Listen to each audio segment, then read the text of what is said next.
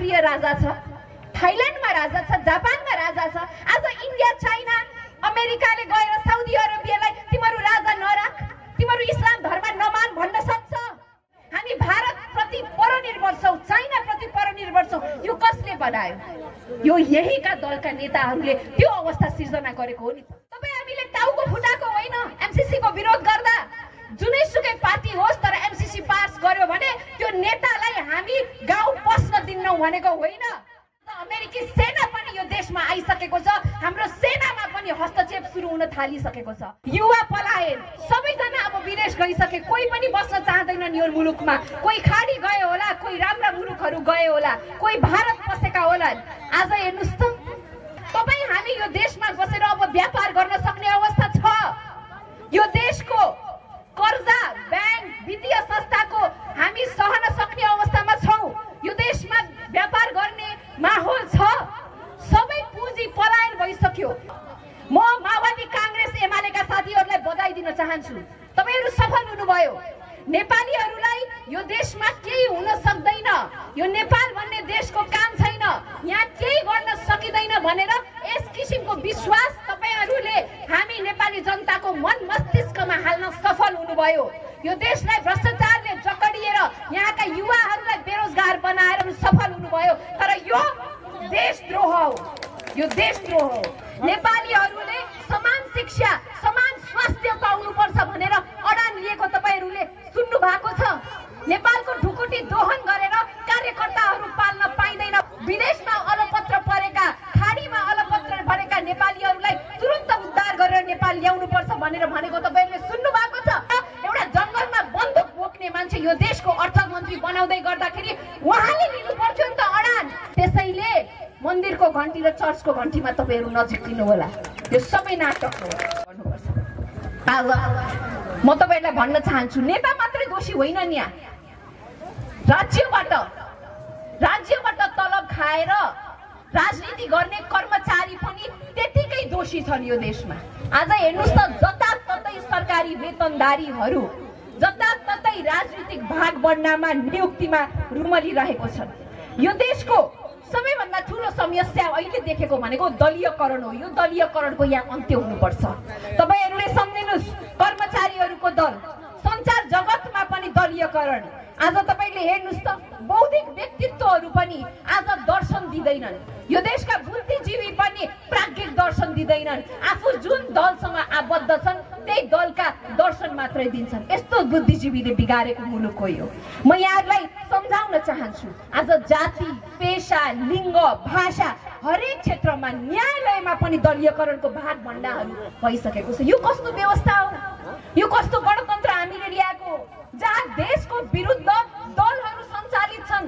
तपाईहरूले देखिराख्नु भएको छैन? म यहाँलाई सम्झाउन चाहन्छु, आज सरकार हेर्नुस् त, राज्यको विरुद्धमा लागिराखेको छ। आज यो देशमा विदेशी दलालहरू, डलरवादीहरू हावी भइराख्दाखेरि तपाईँ हामीहरू मौन छौँ। यो देशको चारवटा स्तम्भमा अन्तर्राष्ट्रिय हस्तक्षेप छ। राज संस्था, यो देशको भाषा, यो देशको शिक्षा, यो देशको धर्म, यो देशको सेनामा पनि आज अन्तर्राष्ट्रिय हस्तक्षेप भइसकेको छ। हामीले किन राजा चाहिन्छ भन्थ्यो? हामी किन भनिराखेको छौँ? किन भन्दाखेरि जब राजा थियो तिनले यो देशको सार्वभौम सत्ता, यो देशको स्वाधीनतामा कहिले पनि सम्झौता गर्दैन थिए। त्यसैले त विदेशीहरूले यो देशबाट राजा हटाएका होइनन्। राजा नन्द महेन्द्रले उत्तरी चेक पोस्ट हटाए, राजा वीरेन्द्रले नागरिकता विधेयक रोकेको भएर उनी प्रति पूर्वाग्रही भयो। राजा ज्ञानेन्द्रले अफगानिस्तानलाई सार्कमा ल्याउनु हुँदैन भन्दाखेरि, यो चाइनालाई पर्यवेक्षक ल्याउनु पर्छ भन्दाखेरि उनी प्रति अन्तर्राष्ट्रिय जगत पूर्वाग्रही भयो। यसको लागि हामीले राजा चाहिन्छ भनेको हो। यो देशको स्वाधीनता, स्वाभिमान, सीमाना रक्षाको लागि हामीले राजा चाहिन्छ भनिराखेको छौँ। आज साउदी अरबमा पनि त सक्रिय राजा छ, थाइल्यान्डमा राजा छ, जापानमा राजा छ। आज इन्डिया, चाइना, अमेरिकाले गएर साउदी अरेबियालाई तिमीहरू राजा नराख, तिमीहरू इस्लाम धर्म नमान भन्न सक्छ। हामीलाई भनिराखेको छ, यो देशमा धर्मनिरपेक्षता नराख, धर्मसापेक्षता नराख भनेर विदेशीहरूले भनेको हो नि त। किनकि हामी कमजोर छौँ, हामी आत्मनिर्भर छैनौँ, हामी आर्थिक रूपमा देशको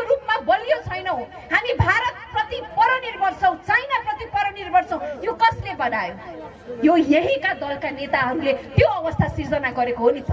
त्यसले गर्दाखेरि हामीलाई सशक्त बनाउनको लागि पनि अब यो देशमा राष्ट्रपति दलको राष्ट्रपतिको ठाउँमा यो देशमा राजालाई पुनर्स्थापना गर्नुपर्छ भनेर हामीले जोरदारसँग माग उठाइराखेको छौँ।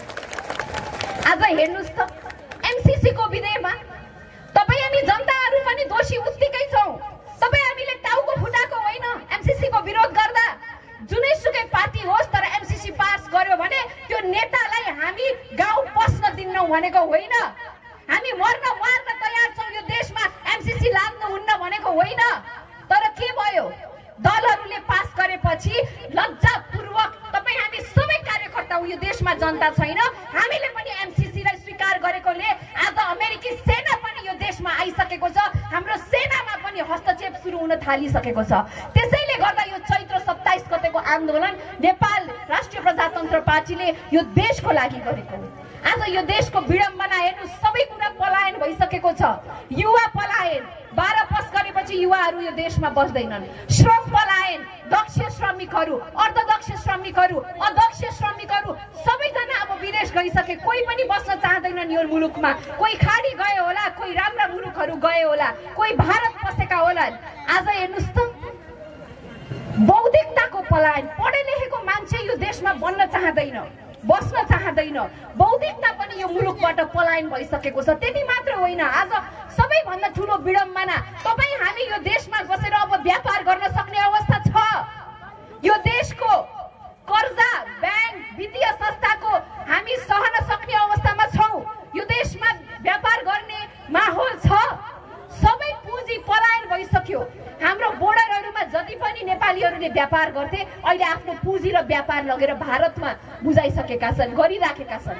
यहाँ केही घरानाहरू ठुल्ठुला घरानाहरूले व्यापारीहरूले यहाँ प्रशस्त धन कमाएर अब नेपालको धन सम्पत्ति यो देश खोक्रो भइसक्यो भनेर अब विदेशमा लगेर आफ्नो धन सम्पत्ति राखिसक्यो। त के बाँकी भयो यो देशमा भन्नुहोस् तपाईँहरू के छ अब? म माओवादी काङ्ग्रेस एमालेका साथीहरूलाई बधाई दिन चाहन्छु। तपाईँहरू सफल हुनुभयो। नेपालीहरूलाई यो देशमा केही हुन सक्दैन यो नेपाल भन्ने देशको काम छैन यहाँ केही गर्न सकिँदैन भनेर यस किसिमको विश्वास तपाईँहरूले हामी नेपाली जनताको मन मस्तिष्कमा हाल्न सफल हुनुभयो। यो देशलाई भ्रष्टाचारले जकडिएर यहाँका युवाहरूलाई बेरोजगार बनाएर यो देशबाट धकेलेर तपाईँहरूले हाम्रो देशप्रति नै आत्मविश्वास नेपालीहरूको राष्ट्रियतालाई नै कमजोर गराउन तपाईँ एमाले माओवादी काङ्ग्रेसहरू सफल हुनुभयो। तर यो देशद्रोह हो यो देशद्रोह हो। आज तपाईँहरूले हामी युवाहरूलाई यो देशमा बस्न पनि दिनु भएन बस्ने वातावरण पनि दिनु भएन र यो देशमा बाँच्न पनि दिनु भएन। म यहाँहरूलाई भन्न चाहन्छु यो भागभण्डा गर्ने टाउकेहरू नि नेता होइनन्। नेताले देशको स्वाभिमानको सम्झौता गर्दैन। जसले पैसाको लागि देशको स्वाभिमानको सम्झौता गर्छ त्यो दलाल हो दलाल। नेपालले नेता पाएन दलाल मात्रै पाएको छ। तपाईँले सुन्नुभएको छ देशको विषयमा चाहिँ मुद्दा मामिला देशको अर्थतन्त्र देशको स्वाधीनता रक्षा गर्नको लागि देशलाई अग्रगामी छलाङ दिनको लागि यो टाउकेहरू बैठकमा बस्छन्। यिनीहरू कहिले बस्छन् भने भागभण्डा मिलाउन मन्त्री मिलाउन। हिजो मात्रै मैले सुने माधव कुमार नेपालले अडान लिनुभयो रे सरकार अब परिवर्तन गर्ने रे। फलाना शेरबहादुर देउवाले अडान लियो रे प्रचण्डले अडान लियो रे। तपाईँहरूले कहिले पनि नेपाली नेताहरूले नेपाली युवाहरूले खाडीमा अब बेलसा चलाउन जानु हुँदैन भनेर अडान लिएको सुन्नु भएको छ? म तपाईँहरूलाई सोध्न चाहन्छु नेपालीहरूले समान शिक्षा समान स्वास्थ्य पाउनुपर्छ भनेर अडान लिएको तपाईँहरूले सुन्नु भएको छ? नेपालको ढुकुटी दोहन गरेर कार्यकर्ताहरू पाल्न पाइँदैन भनेर भनेको तपाईँहरूले सुन्नु भएको छ? विदेशमा अलपत्र परेका खाडीमा अलपत्र परेका नेपालीहरूलाई तुरन्त उद्धार गरेर नेपाल ल्याउनुपर्छ भनेर भनेको तपाईँहरूले सुन्नु भएको छ? अडान लिएको जनताको लागि हामी युवाको लागि महिलाको लागि अडान लिएको सुन्नु भएको छ? यिनीहरू अडान आफ्नो भागभण्डा मेरो छोरा मन्त्री हुनु पर्यो मेरो बुहारी मन्त्री हुनु पर्यो मेरो घरपेटी मन्त्री हुनु पर्यो सबैलाई भागभण्डा मिलाउन यिनीहरू अडान लिन्छन् तर देशको हितमा आजसम्म अडान लिएको छैन। नयाँ भनौँदाहरूलाई पनि म भन्न चाहन्छु हेर्नुहोस् त अहिले यो देशको अर्थतन्त्र धराप परिरहेको बेला यो देशको अर्थमन्त्री को छ? एउटा बन्दुके जंगलमा बन्दुक बोक्ने मान्छे आज यो देशको अर्थमन्त्री बनिराखेको छ। नयाँ पार्टीले भागभण्डाको अडान लिँदाखेरि मलाई गृहमन्त्री नै चाहिन्छ भन्दै गर्दाखेरि उनकै पार्टीमा एउटा विज्ञ अर्थशास्त्री आज बाहिर बसेर एउटा जंगलमा बन्दुक बोक्ने मान्छे यो देशको अर्थमन्त्री बनाउँदै गर्दाखेरि उहाँले लिनु पर्थ्यो नि त अडान। मलाई गृहमन्त्री होइन, यो बन्दुकेलाई अर्थमन्त्री नदिनुस्, यस ठाउँमा मेरै पार्टीमा भएको अर्थशास्त्री विज्ञलाई मन्त्री दिनुस् भनेर भन्न सक्दैन थियो। त्यसैले मन्दिरको घण्टी र चर्चको घण्टीमा तपाईहरु नजिकिनु होला, यो सबै नाटक हो। आज यहाँहरुलाई नेताहरुको के हैसियत छ? नेताहरु देख्ने बाध्य मान्छेहरु थुथु र सराप्ने मात्रै गर्छन्। यो हाम्रो हिन्दू संस्कारमा छैन। तर मान्छेहरु मरोस् भनेर सताप्छन् आजकल नेताहरुलाई। किनकि नेताहरुको यो देशमा अब हैसियत अन्त्य भइसकेको छ। तपाईहरुले थाहा छ केही दिन अगाडि रुसमा नेपालीहरु रुसी सेनामा अलपत्र भए। अहिले रुसमा लड्ने पनि नेपाली, मर्ने पनि नेपाली, युक्रेनमा लड्ने पनि नेपाली, मर्ने पनि नेपाली। रुसमा अलपत्र परेका रुसी सेनाहरुले रुँदै भिडियो बगाएर एउटा आह्वान गरे, हामीहरुलाई बचाइदिनुस्, रुसबाट हामीहरुलाई निकाल्दिनुस् भने। तर नेपाल सरकारलाई आह्वान गरेनन्, भारतको सरकारलाई आह्वान गरे।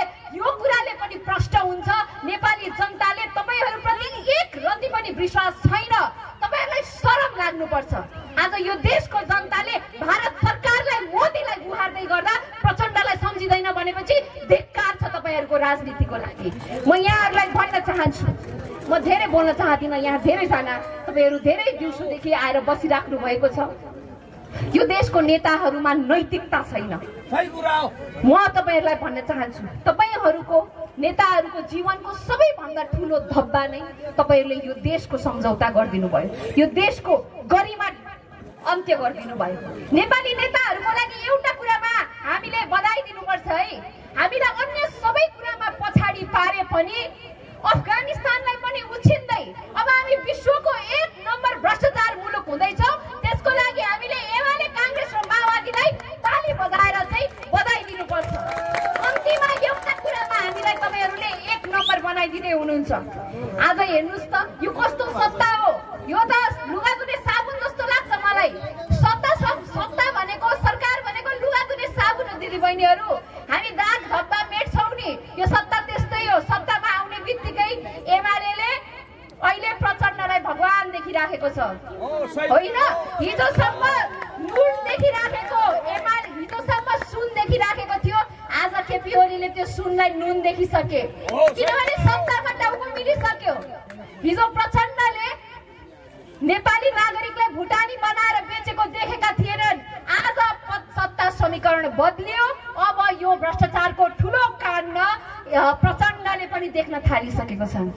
यो यस्तो देश बनायो हामीले। हेर्नुस् त आज माओवादी, कांग्रेस, एमाले, रासोपाको पनि हामीले ठूलो हामीले रासोपालाई शंकाको लाभ दिएको होइन। तर कोही के भयो त आज, उहाँले के गर्नुभयो त आज? हेर्नुस् त एउटा अपराधीलाई छोड्दाखेरि उहाँको वक्तव्य के आयो?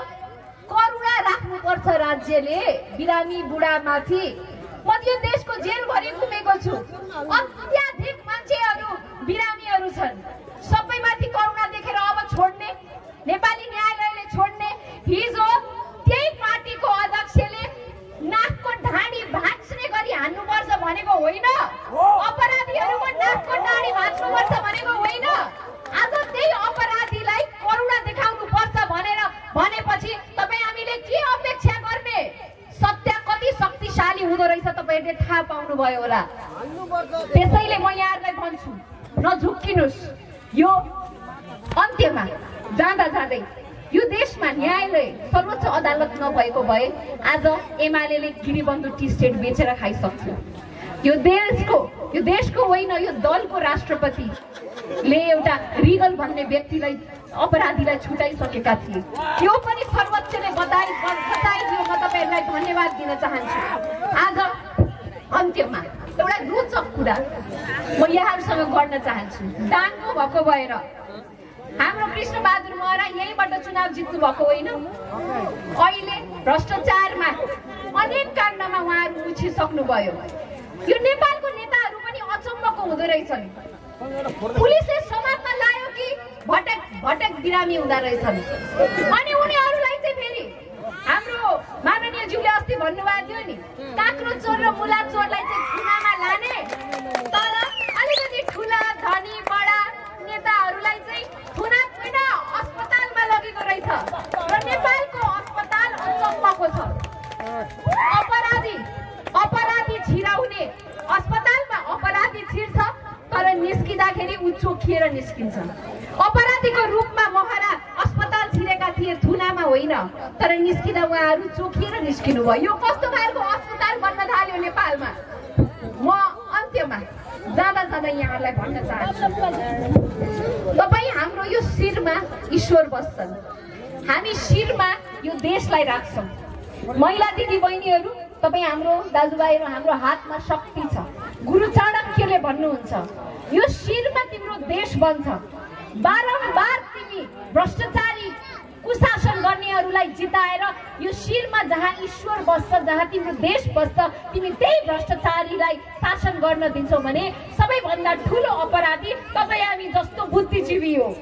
महिला दिदी बहिनीहरूलाई भन्न चाहन्छु म, तपाईँ हामी खादा फुल माला गर्ने नेताहरूको पछि पछि चुनावमा हिँड्ने मात्र होइन, हाम्रो हातमा शक्ति छ।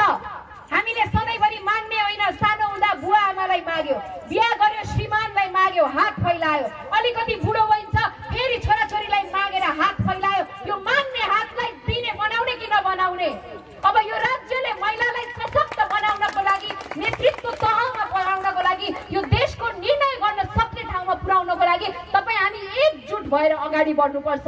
म अन्त्यमा यहाँहरूलाई यो 27 गतेको आन्दोलनको लागि निम्तो दिन चाहन्छु। तपाईहरू हरेक पार्टीले बोलाउने होइन, तपाईहरू जुन पार्टीको हुनुहुन्छ त्यही पार्टीको झन्डा लिएर आउनुहोस्। एमाले, कांग्रेस, माओवादी, राप्रपा देशको झन्डा लिएर आउनुहोस्, किनभने यो लडाई पार्टीको विरुद्ध मात्रै होइन, यो देशको अन्तर्राष्ट्रिय हस्तक्षेप, यो देशको स्वाभिमान जगाउन, सार्वभौम सत्ता जगाउन, यी भ्रष्टाचारीहरूलाई लखेट्नको लागि लडाई हो। श्रीलङ्कामा हिजो नेताहरू जति शक्तिशाली भए पनि जनता जाग्दाखेरि नाङ्गै भागेका थिए। अब यो 27 गतेपछि अहिले हामी 14 जना सांसद र केही राप्रपाका कार्यकर्ता होलाौं, तर जब यो देशमा तपाईहरू जाग्नुहुन्छ, तपाईहरू जनता जाग्नुहुन्छ, जुन दिन हाम्रो क्षमता पुग्छ, ताकत पुग्छ, यो सत्तालाई हामी, यो व्यवस्थालाई हामी उल्टाएर सिंहदरबारबाट छिरेर यी सबै नेताहरूलाई भ्रष्टाचारी बनाएर जेलमा पुग्नेछौँ। तपाईँहरूको साथ चाहिएको छ। चैत्र 27 गते अब देशको लागि, यो माटोको लागि काठमाडौँमा यहाँहरूलाई स्वागत गर्न पाऊँ। जय राष्ट्रवाद।